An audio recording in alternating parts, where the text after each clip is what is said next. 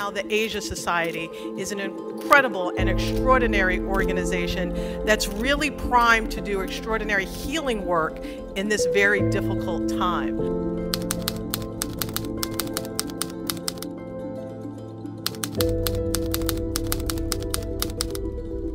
We know that as we are all coming out of the COVID pandemic, we know that the Asian community received a great amount of attack.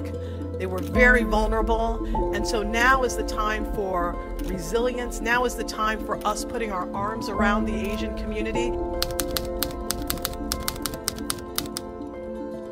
And the Asia Society is very primed and poised in order to show that we have to lift one another up.